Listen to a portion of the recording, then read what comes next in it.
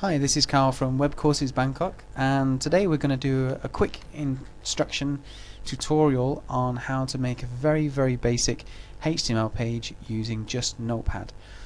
You don't need any fancy tools to make a website. All you really need is a simple text editor.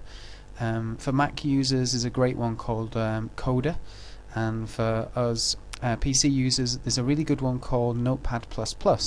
But for today we're just going to use Notepad, which is the same as the text edit for Macs. So first thing we're going to do is we're going to create our first HTML tag. So just like this. So notice how we've got the HTML start, we've got space for the middle, and then we've got the end. And you can see the end is represented by the slash just before the name of the tag, and this is a HTML tag. Okay.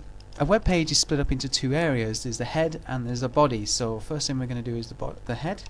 So a head tag, like so. And then inside there we're going to put our title. Now something I want to really show you is it's called syntax, and sort of like the way that you write the HTML. So I'm going to tab that over just so I can see it better. Title. This is my first web page. Like so. Okay, so you can clearly see that this is the head tag and then this is the middle. So like I said, beginning, middle and end. So below the head we've got the body. There's our body tag. Now you notice something I keep doing there is actually starting the tag and then ending it at the same time. That just stops me making any mistakes. Silly mistakes are very easy in HTML, and they're normally quite hard to spot. So if you get in a good practice like that, it'll save you a lot of time later. Okay, so next thing we're going to do then is one of our first tags, which is H1.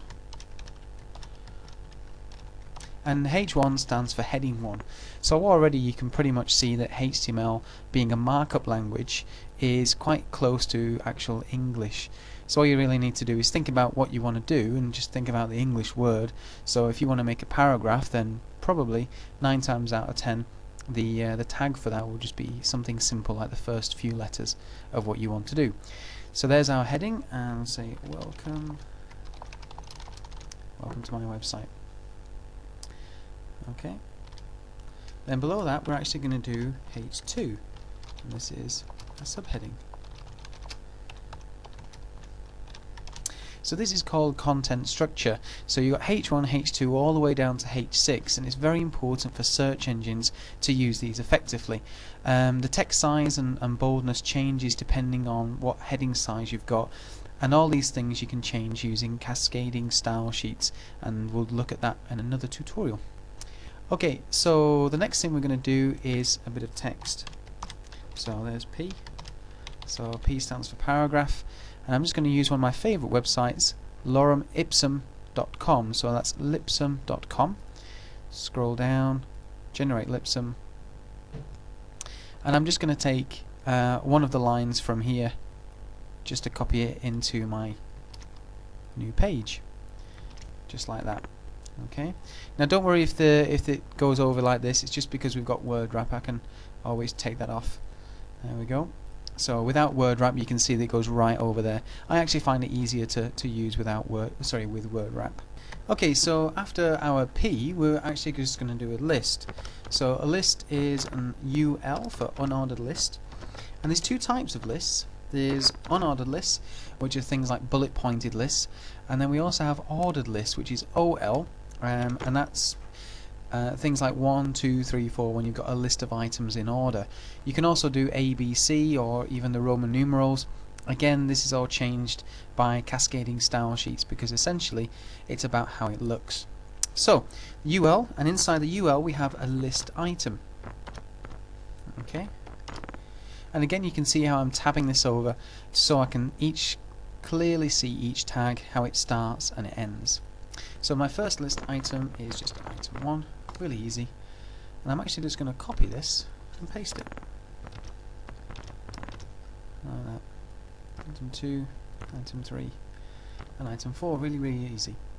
Okay, so it's about time we have a look at it in our browser.